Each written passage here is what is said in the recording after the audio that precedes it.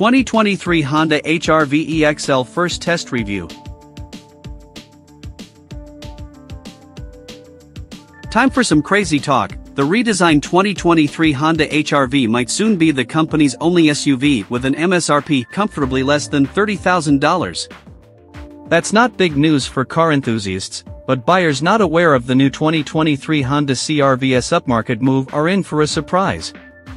Suddenly, price-conscious CR-V intenders will be kicking tires on the more affordable HR-V, which takes on a more important role in Honda's SUV lineup. Those buyers will find in the 2023 Honda HR-V a refined ride with influences from the excellent Civic as well as from the outgoing HR-V, the latter not quite in the way we'd like. 0 to 60 miles per hour acceleration versus its rivals. At MotorTrend, we track test cars, even small SUVs like the 2023 Honda HR-V, so we can establish how each vehicle's performance compares to the competition. And in this Honda's case, it's not a great story.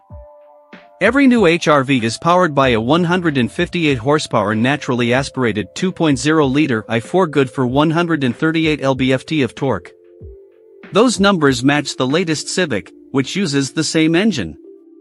As you'd expect, the engine sweats less with the front-wheel drive Civic sedan, which is hundreds of pounds lighter than our 2023 HR-V EXL test SUV with more features and all-wheel drive.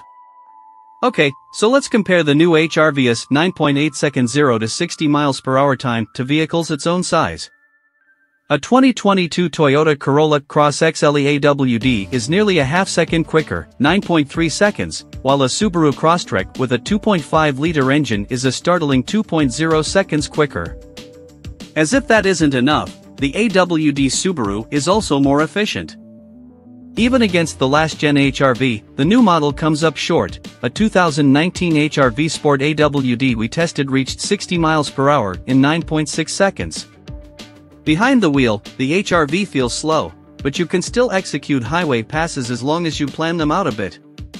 That type of compromise used to be a given in this segment, but that's no longer the case. The Kia Seltos, Subaru Crosstrek, and a couple other competitors won't feel quite as slow as the HR-V. It's not the end of the world, and it won't be the top priority for most buyers, but it's worth noting. This engine doesn't show much power until it revs past 4,000 RPM. Braking and handling. The 2023 Honda HR-V doesn't gain competitive ground in 60 to 0 miles per hour panic braking either. Or, rather, it covers more ground than its competitors. A distance of 125 feet is fine for a small SUV like this one, but so is 120 feet, the Corolla Cross, 114 to 124 feet, two Crosstreks we've tested, or 114 feet, a 2019 HR-V. Clearly, this Honda isn't a numbers car, but at the test track we found brake pedal feel to be fine for a daily driver.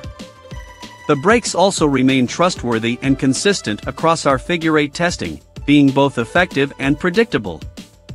On the figure-8 course, a MotorTrend evaluation that assesses acceleration, handling, braking, and the transitions in between, the 2023 HR-V finished in 28.5 seconds at 0.56 G average, placing it behind the most recent Subaru Crosstreks and the Toyota Corolla Cross and Kia Seltos turbos we tested.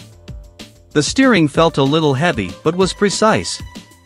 The engine displayed nearly adequate power and made lots of noise.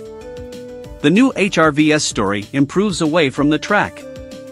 Its continuously variable transmission feels well-tuned around town and on the highway, delivering smoother performance than any conventional or dual-clutch automatic ever could.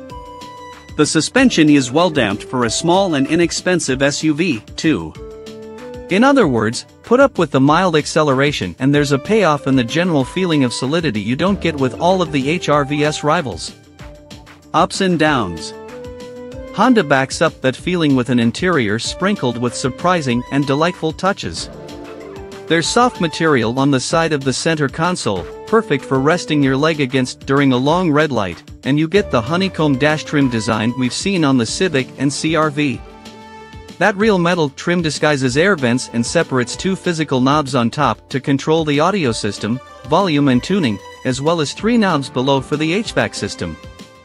A small open storage area can hold your keys, and the back seat is spacious for such a small SUV.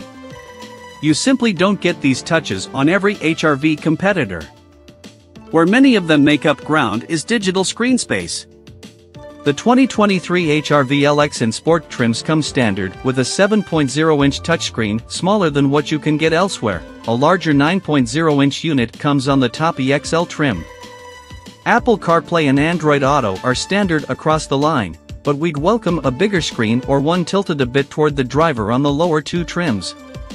By the way, we asked Honda whether it expects any feature omissions due to part shortages affecting the industry, and the automaker said all HR Versas should have the full features and functions listed for each trim level. Great! The entry-level SUV segment is much larger than it was when the first-generation HR-V arrived, which helps put the Honda's pros and cons into perspective. With fuel economy and driving range, for example, it doesn't quite keep up with our chosen competitive set. An EPA-rated 26 city/32 highway MPG with FWD and 2530 with AWD is not bad on its own, but it's inferior to the 2022 Toyota Corolla Cross 3133 MPG with FWD and 2932 with AWD and the AWD-only Subaru Crosstrek. For the 2023 model year, the Subaru comes in at 28.33 miles per gallon with its standard 2.0-liter engine and 27.34 with the 2.5-liter unit. The Subaru also holds a huge advantage compared to the Honda in combined city/highway driving range. You'll travel about 100 miles farther in either automatic transmission Crosstrek than you will in the Honda.